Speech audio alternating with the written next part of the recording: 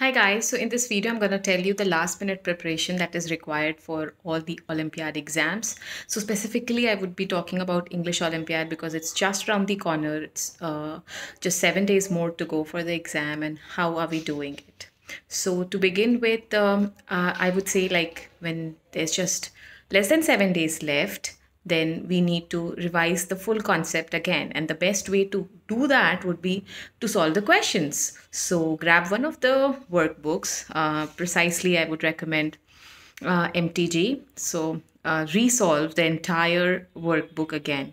Get your child to solve it, say 2 chapters every day. And because this time during lockdown, we're gonna get the questions through the online modes. So it's better that we get the kids, because they're so young, they're just in grade one. So they should get the hang of, attempting these questions online. So better that one should register for these pre-mock, as in the mock questions that so many institutes are providing. So one should register there and get the child attempt these questions through an online mode before the exam, so that it builds their confidence. So that's it, just solve the worksheets, the workbooks again, and attempt these mock papers.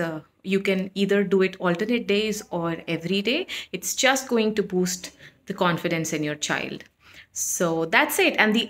And something that I would highly recommend to you would be collect at least, say, 3 or 4 previous years books by MTG. For example, this is 2021 session for IEO. Online, you might find books that's gonna be, say, for 2017-18, 2018, 19, 20. So the reason why I'm recommending it is the questions remain the same. They're just gonna change the names there. So the more your child solves, the better they get at it. So that is why. So happy learning, guys, and all the very best for the preparation. And I'm sure the kids are gonna do well.